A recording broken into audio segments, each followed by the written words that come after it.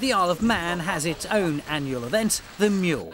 This is a pretty comprehensive type of meeting and attracts a big entry that takes good advantage of the Manx countryside. Basically, the Mule is a one-off event. We literally run it once a year. There's a combination of green laning, trials events, orienteering. Basically, we're going to try and throw everything we can throw at the lads in a day's off-roading. You can do it for next to nothing. We've got people that are competing and actually winning events in Suzukis that are picked up for less than £1,000. With this event covering several types of 4x4 tests, the right vehicle is essential if your eyes are on the winner's trophy. But if the aim is simply to be part of the fun, then it can be done quite cheaply. I turned up with a standard vehicle as I started off, and I did all right. Didn't do amazingly well, but I did all right. Others, though, are not quite so concerned with preparation, and it's all about the fun of the day, in sometimes what is almost the family vehicle. For this, one of the front tyres got a leak, so I pumped that up this morning, and then I threw all the rest of the junk that's accumulated in the car out, and that was about it. My wife bought the Jeep for a little runabout, and I had a few goes in it, and I thought, oh, I like this, and over the years it's become mine, and I've modified it and lifted it and changed the gearing and little things like that, so she still calls it hers, but I use it most of the time now. Despite being founded on a fairly small island, the Isle of Man Four-Wheel Drive Club has got plenty of members. We've got about 60 members locally. Joining the club's fairly cheap. I think it's £20 a year at the moment. Literally turn up and we run events for everything from beginners in showroom vehicles right through to the kind of modified vehicles you see today. Perceptions are, for many people who are not involved in the sport, that this kind of fun is a very expensive game. Certainly not always the case, depending on how much you actually want to spend in the first place, but after that it can be pretty light on the wallet, and that's what more people are finding out. Well, once you've bought the vehicle, that tends to be about it, really. I mean, there's a few little running repairs. It depends how handy you are yourself. If you're quite good at doing a sort of bit of mechanics and fairly basic stuff. The blissful thing about Land Rovers is they're extremely easy to work on. Just about everything works off one spanner, and that's about it. And then the outlay of the vehicle itself, well, you can spend pretty much anything you want on that, a lot or a little. It's entirely up to you. It's my first year in the club, but we do it's usually at least once a month. It's good fun though, varies, tends to be things like this, which is a mishmash of all sorts of different trials and little tasks along the way. We did one fairly recently where it's kind of like an orienteering type thing, where you have the little punch cards and stuff. So yeah, and then you've just got your sort of traditional trials where you've got stages marked out and you get through the gates type thing. It was mixed weather conditions for this year's event, but that was just going to add to the fun. The Isle of Man is home to many forms of motorsport, and it does lend itself very well to off-roading, with plenty of land available to the organisers to set out some very challenging tests on both private and government-owned land.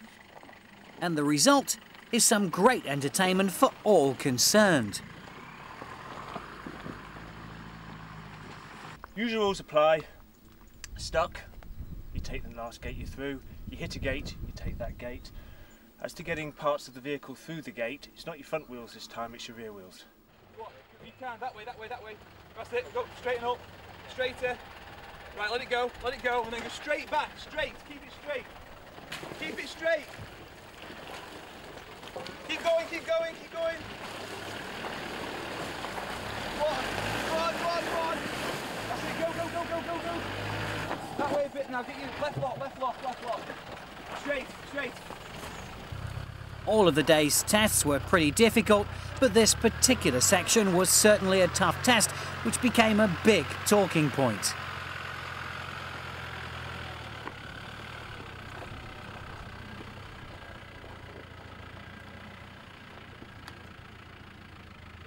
Nightmare in one word.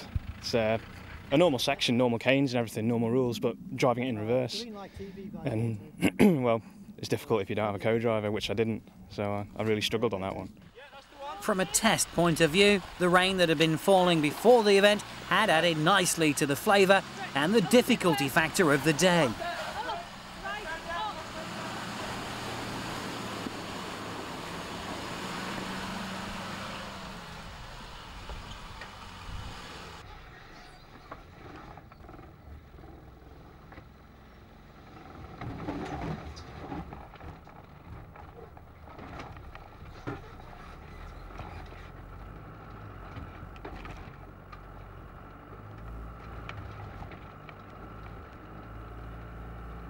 The organisers are well aware that there are many types of vehicles taking part and a varying degree of expertise as well, so they tinkered with the way that some of the tests were run to give a little more variation in the scoring procedure. This is not a standard trial, this is like a runaround trial. Normally if they touch the cane or reverse, that would be the end of it.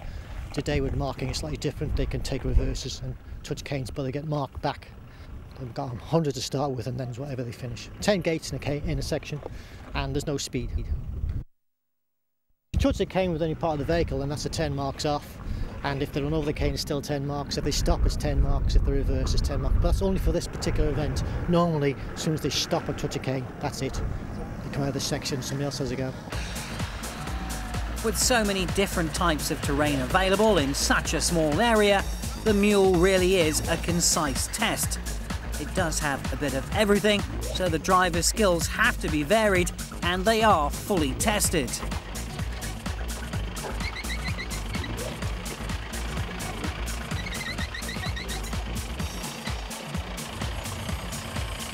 Then there are the Manx lanes with their own particular challenges.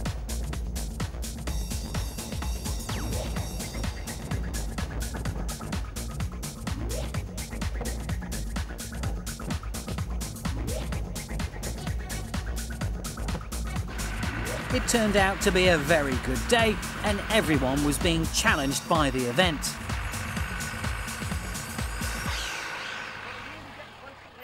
Some of the trial sections have been absolutely brilliant, really, really challenging. So I don't know if anybody's actually got full marks on any section yet, which is always a good thing. So it shows that they're difficult enough. Brilliant fun so far, absolutely brilliant fun. Another great day out for everyone and another 4x4 event that will no doubt be bigger and better next year, and of course harder as the organisers come up with new tests to be conquered.